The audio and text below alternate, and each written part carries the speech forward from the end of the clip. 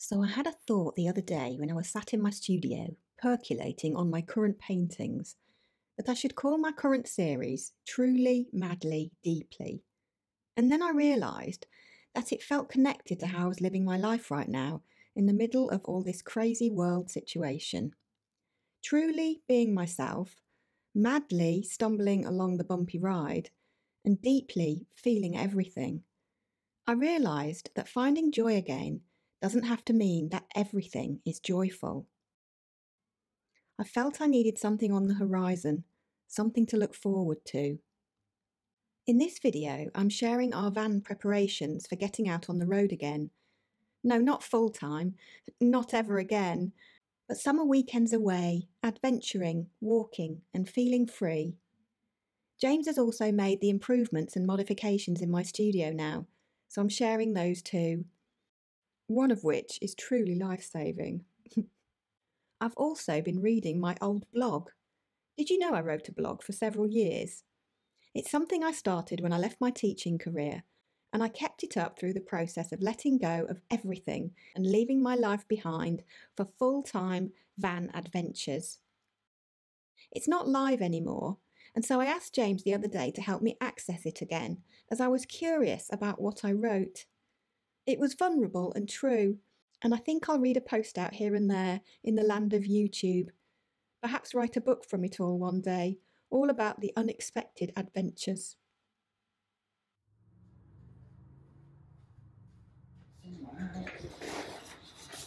Used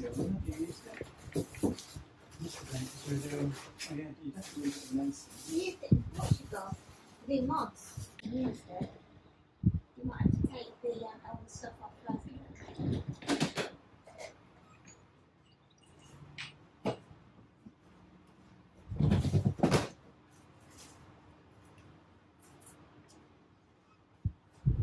Oh, the ducks.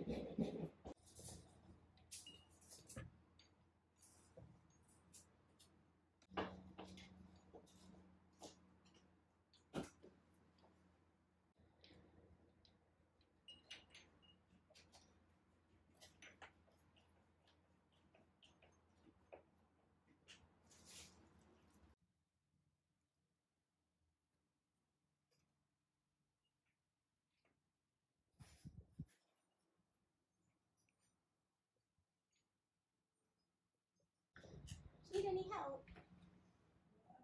You need to hold anything? Looks great, babe.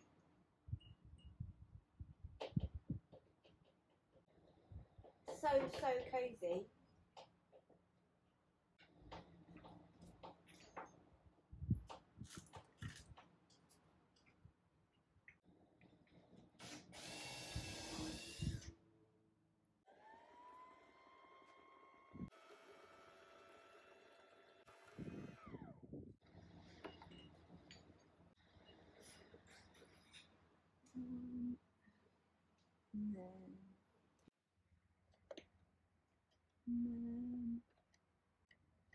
Right. Do you need me?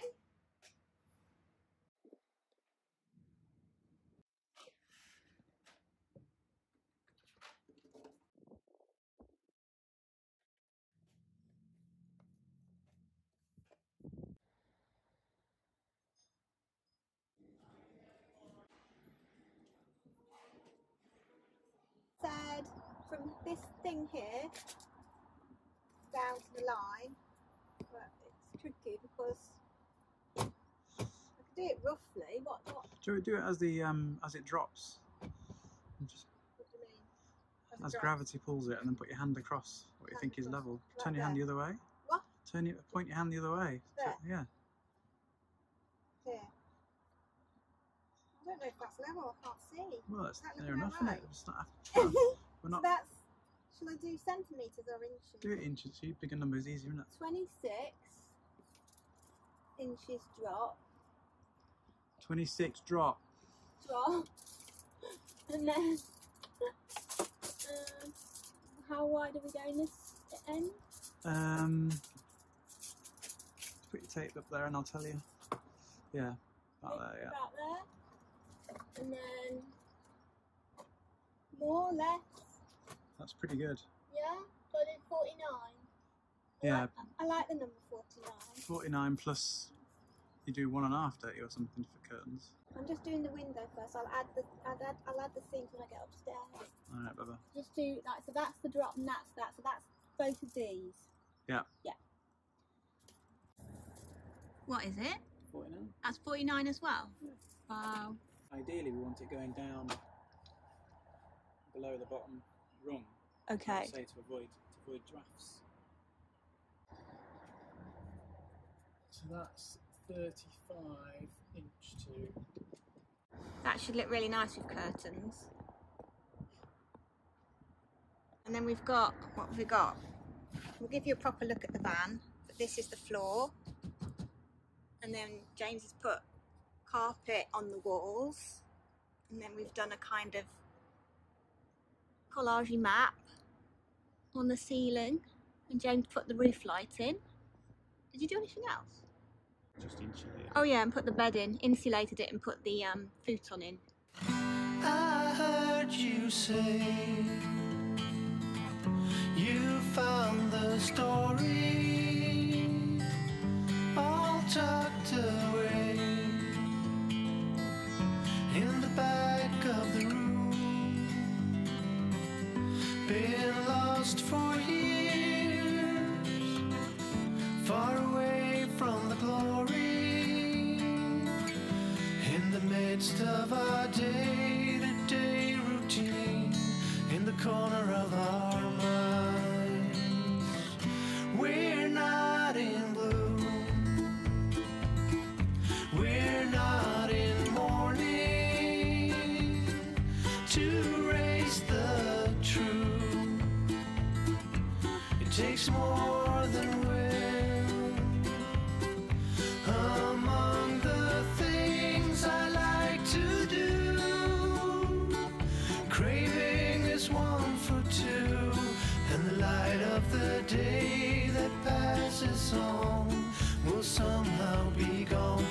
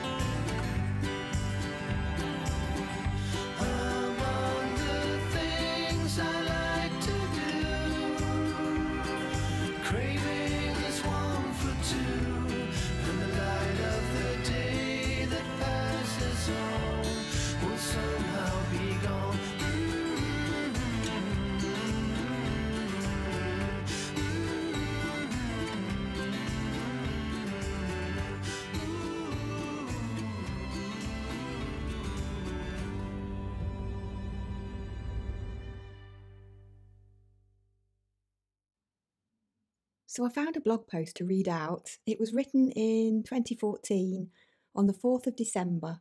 So that was about, just to put it into context, about 1.5 years after we'd run away from everything. And the blog post is called Listening to My Heart, Part 1. Over 1 year ago, I created a morning routine to support my well-being, and I rarely stray from that. But this morning I did. I left the house early to go for a walk and to enjoy the rare sunshine. A crisp, bright frost and a brisk stomp out into nature. Very uplifting, I have to say. And I was thinking, I haven't updated this blog in so long. I wondered why that was.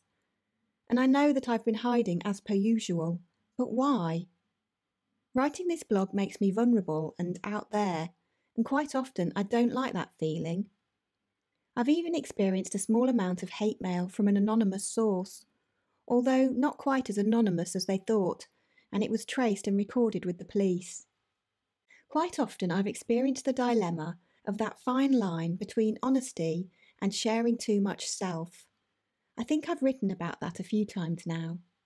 But anyway, this morning has inspired me to write and put some vulnerability out there on my blog. It's cold here, and when it is sunny, it is beautiful, but most of the time there is that thick, familiar blanket of cloud. This grey, flat, monotonous light does little to inspire me. Don't get me wrong, I do love the UK countryside, but the same cannot be said about the climate. There were grey and wet days, of course, while we were abroad last winter, but not the consistent cold like this. It's an obvious yet very powerful difference to wake up to, and it is a negative influence to my sunny disposition.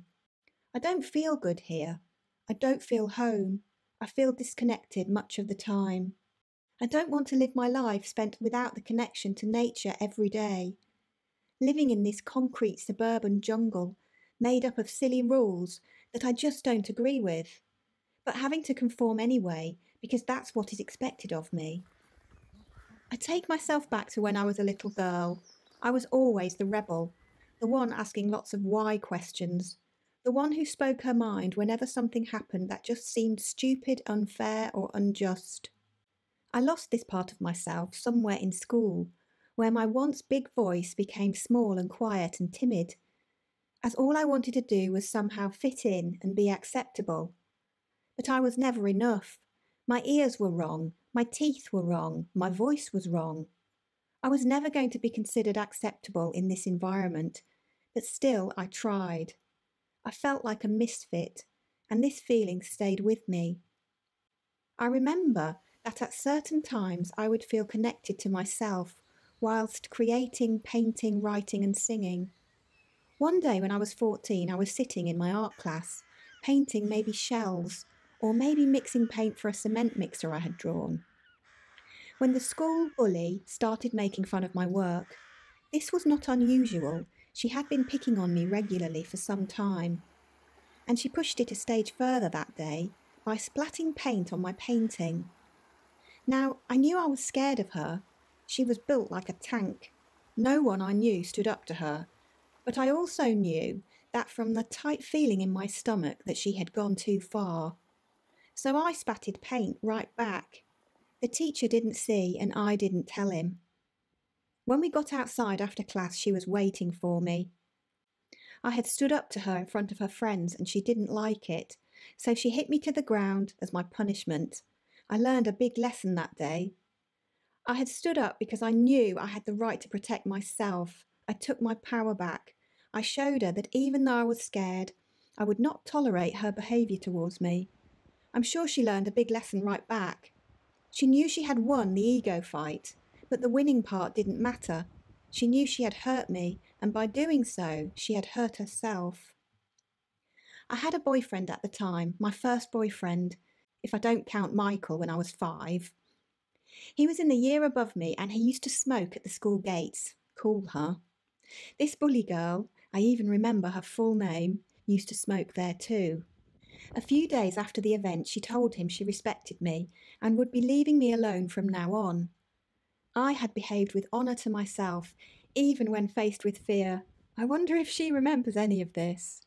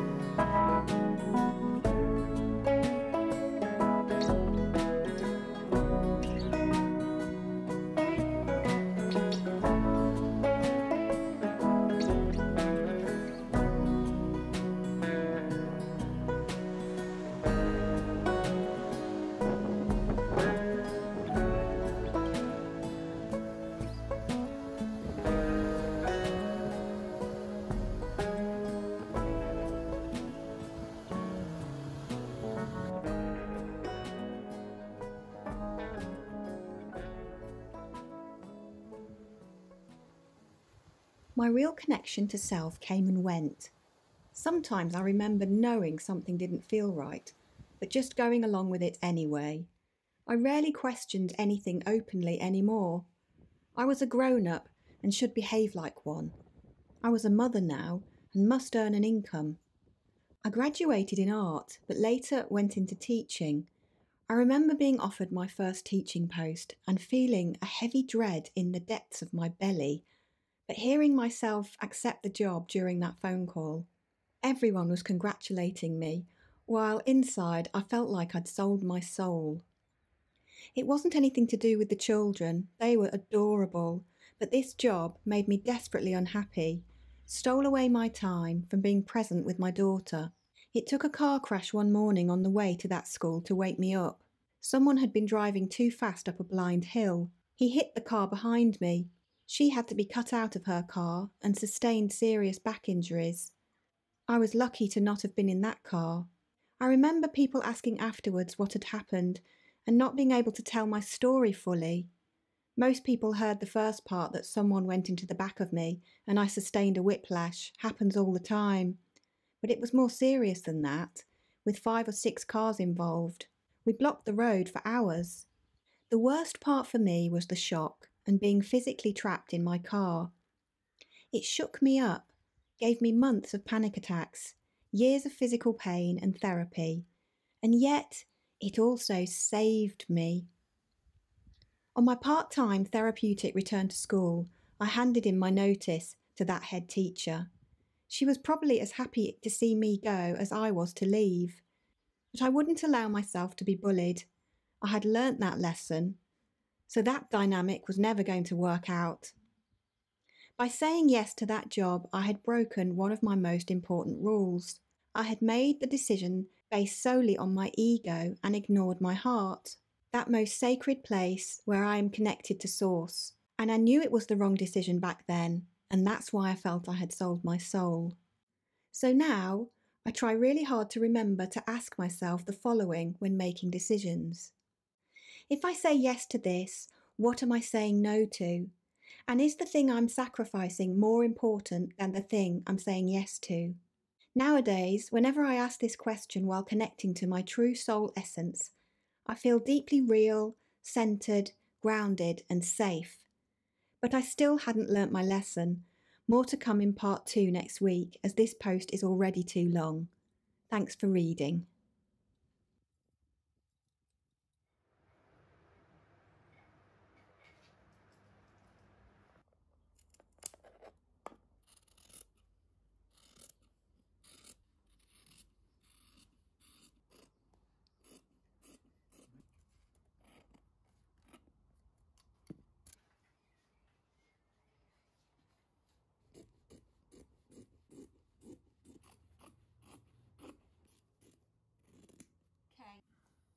Okay, got it now. My eyeball's got it.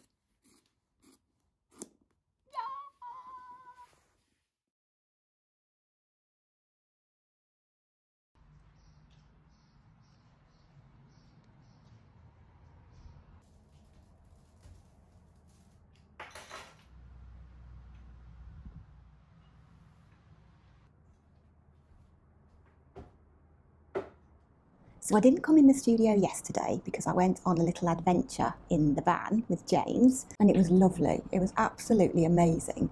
So we went to the coast and it's really wild, and yeah, it was awesome. Really fantastic day.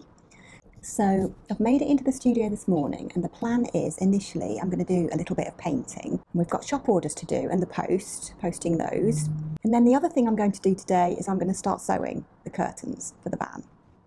Yeah, really excited about that. And yeah, just see how I get on. But that's the broad plan-ish kind of thing. So I'm just having my green tea. So let's have some tea together, shall we? Cheers to you if you're having tea or coffee or anything else. It actually feels like summer today. I think it's 21 degrees here already. So I've got the fan on. If there's a little bit of background noise, sorry about that, but it just keeps it nice and cool and keeps the air circulating. And I've managed to get the window to stay open as well, so that's really open now. So that should keep the room a bit cooler. Excellent. And the only other thing that James has got left to do in here regarding the studio mods is to put a curtain wire up as high as he can get one, so I can block this window from the sun coming in and then just keep the room a little bit cooler. When I was little, I always used to think it was really weird that grown-ups talked about the weather all the time, but it really does make such a difference, doesn't it? And just coming out in my sandals this morning and not needing any cardio or anything like that, it was absolutely lovely. You just have more freedom with everything, don't you, in the summer? It feels anyway. Everything can feel brighter when the sun's out. Wow, so that's so much better now with that blocking the sun coming in. It's cooler already, so I'm so grateful that he's just dropped everything to do that for me.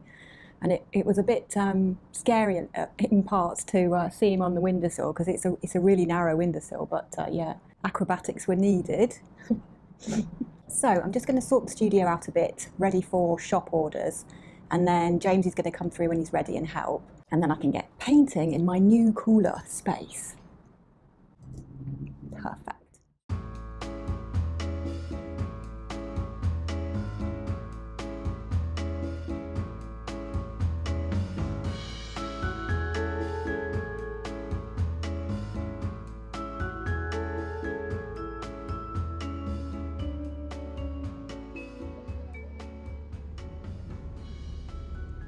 So good morning. I'm just sat here quietly having tea.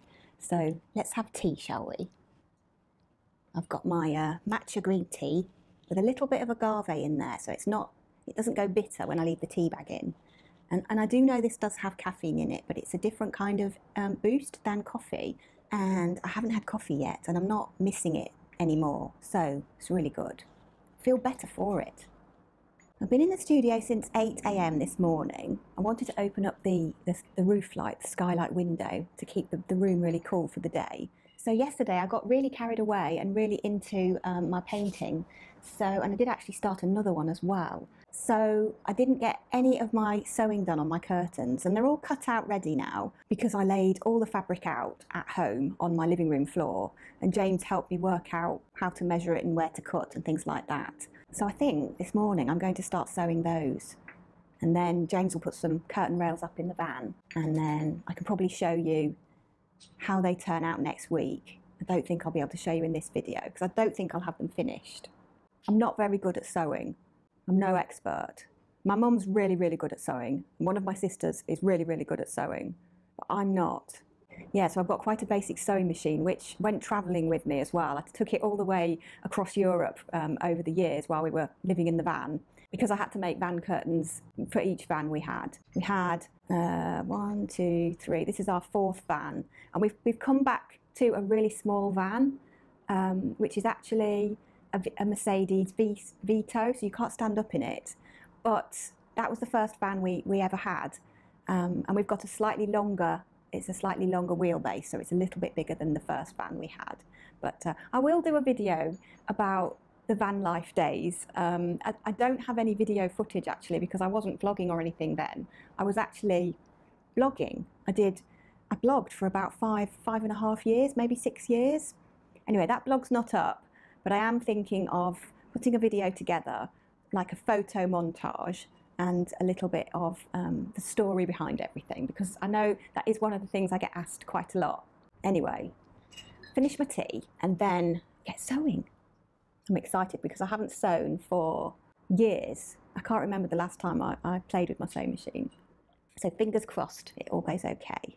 The other thing that you can't see is the fact that my studio is, apart from this lovely little corner, my painting space, the rest of the studio is quite messy. And the Oval Office in particularly needs me to have a good sort out. So I'm just going to kind of clear one side of it.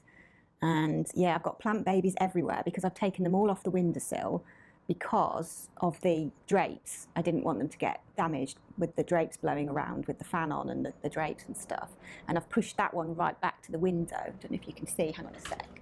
So there you go. That's a little bit more of an idea. Take you up there. He got as high as he could yesterday.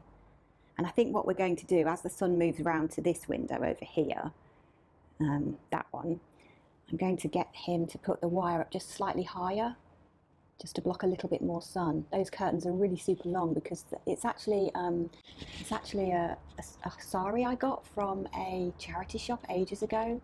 And they used to be the curtains that were hanging in our conservatory when we had a house.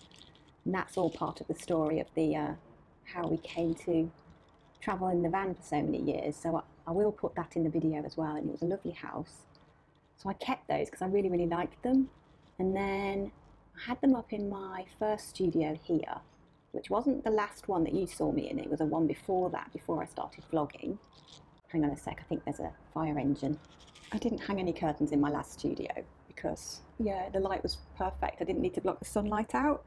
So it does depend on where the sun falls, doesn't it, in your room? But yeah, that's what I'm dealing with. And obviously I can't sew on that mess. I've basically got plant babies everywhere. So I have to find homes, because there's some down there as well in the hospital. They're actually doing much better now. So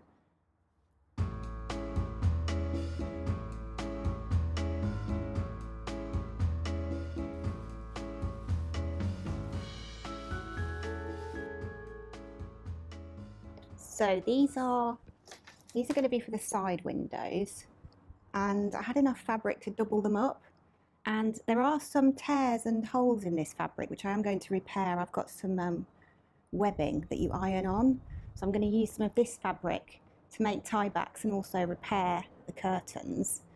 And we wanted them sort of double thickness because it's quite thin material. And then this one is 2 curtains for the back of the van. And I'm thinking I might need to buy an iron to help me, but I don't own an iron anymore, and I haven't re-bought one. It's not one of the things that I use or miss, but when I'm sewing, I probably could do with one.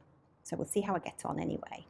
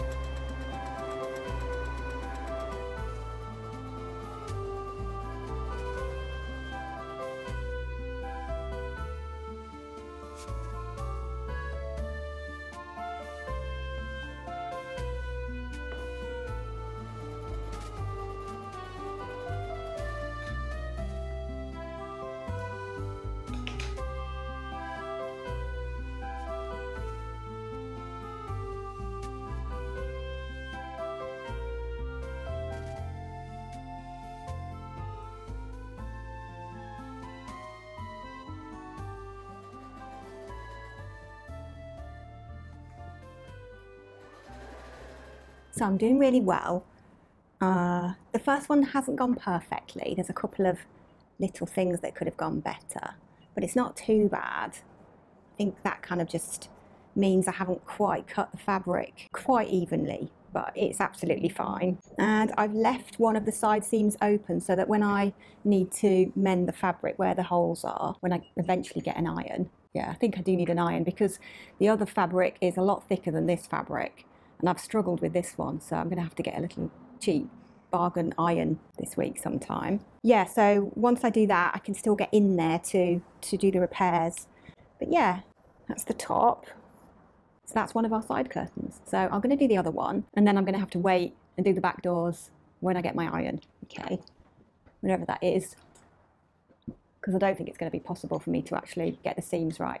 Anyway, thanks for keeping me company while I've been painting and sewing this week. Thanks for all the lovely comments on the last video as well. And I hope you have a lovely weekend. Try to keep your lights shining bright as you can. And I will see you in the next one. Bye for now. Bye. I heard you say you found the story all tucked away in the back of the room, been lost for years, far away from the glory, in the midst of our day-to-day routine, in the corner of our mind.